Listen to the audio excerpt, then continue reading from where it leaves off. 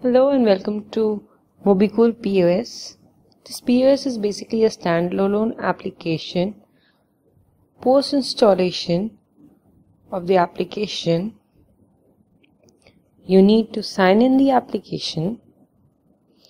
Then it has got multiple content management pages which tells about your POS store, which you can go through. Done. Then there is a cash drawer in which you need to enter the amount. Like I am going to enter 2000. Cash drawer amount is the opening amount which you need for the processing of the POS. And here you can click done. Then my POS have these many products on home page. Then from left navigation bar I could see various categories. Under these categories then comes the more section. More section basically gives us the functionality of adding customers, categories, product, option for the product, taxes, payment method, viewing the cash drawer, sales report and account information. So let's first see what's there in cash drawer. Cash drawer shows all the in and out amount, that is amount collected and amount returned either for change or for exchange of a product according to the date. So I can click on one of the previous cash drawer settlements. Here I could see multiple orders done on the very day, which is 6th April. Going back, I have got my account information. Here I could see all the information related to the account user.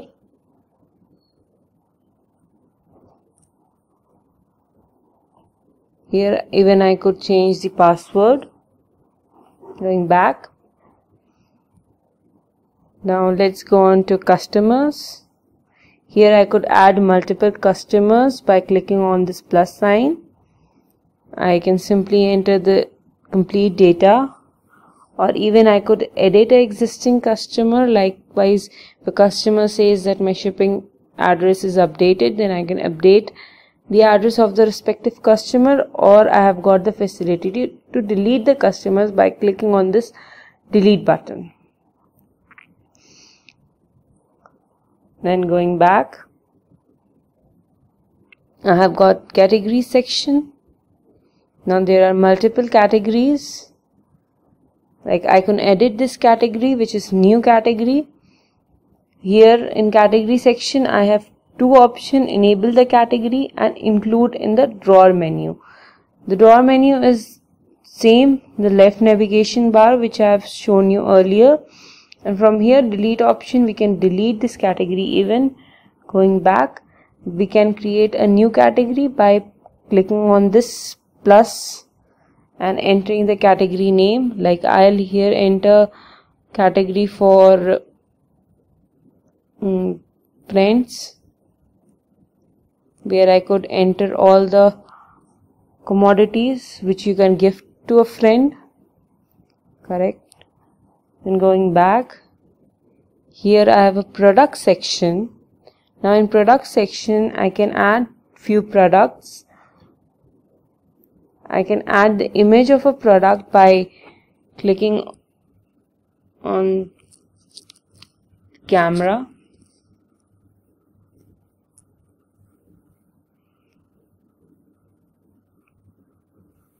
Like I can add this chair.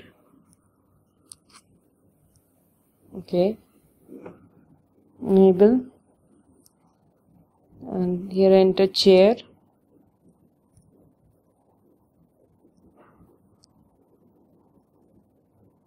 product name.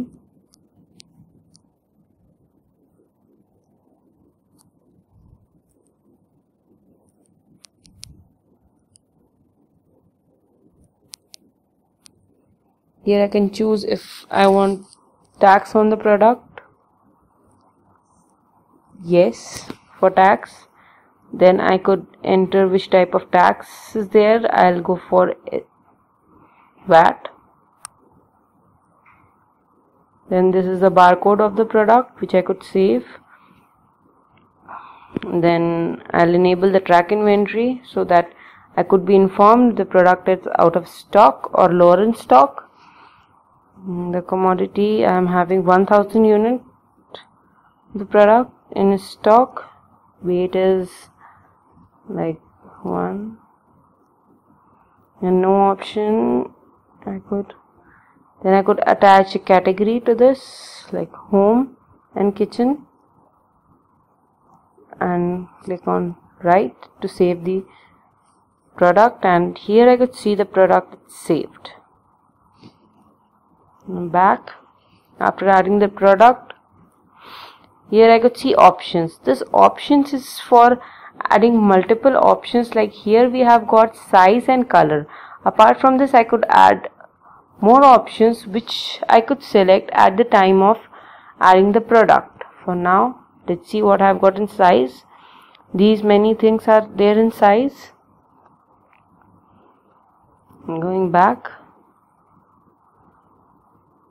Then I have got taxes. While adding the product, as I have shown you, taxes were included in my product. Now here they are created like by adding add new tax rate. I'll enter the tax name, like I am adding GST according to the percentage, which is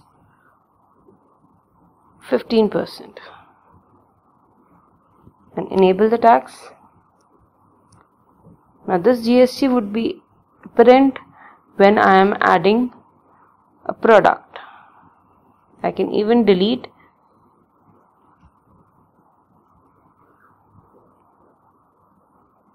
it by disabling the tax, so this won't be shown at the time of adding the product. Going back, then payment method,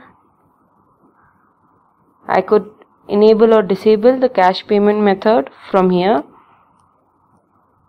by clicking on this toggle. Then there is a other section. This section is quite important, as here I could see export database, import database, lower stock, select currency and currency configuration. In export database, I could export my database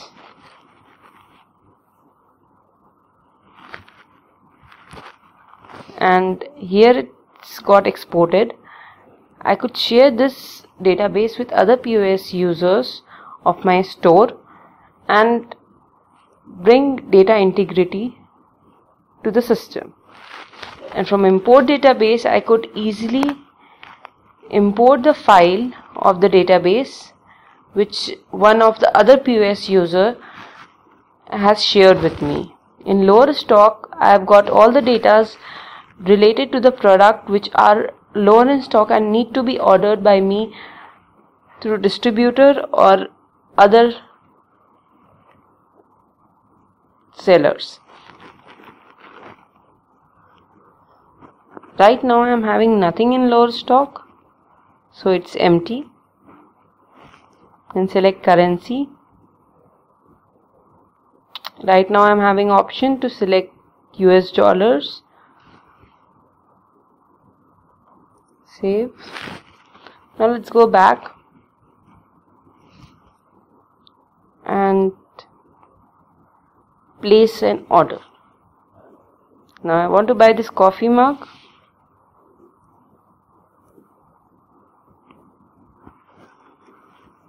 Customer. My customer name is like Anna. I want to give this person a custom discount on exchange of a promotional voucher. I'll give it for $70. Now here you could see the subtotal, taxes, discount, confirm.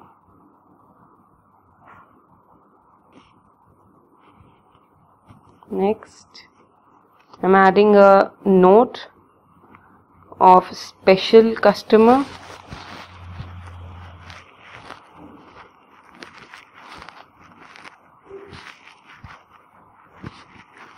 Done.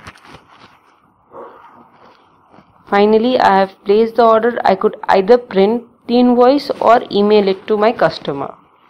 Now going back, I could further see this order in orders.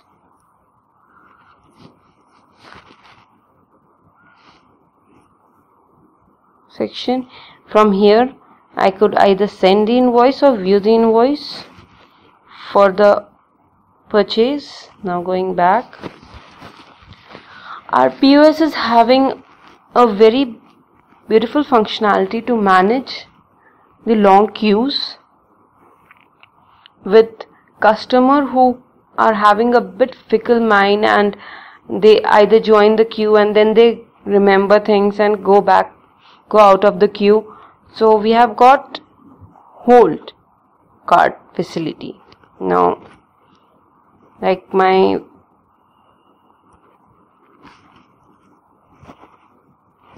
customer has ordered a coffee mug and a glass bottle and proceed to check out, but doesn't wish to buy this, so I can hold the order from here.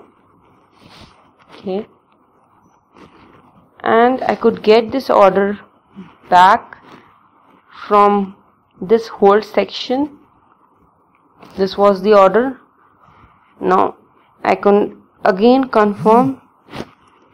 Forgot to select customer, say the customer, confirm, cash payment,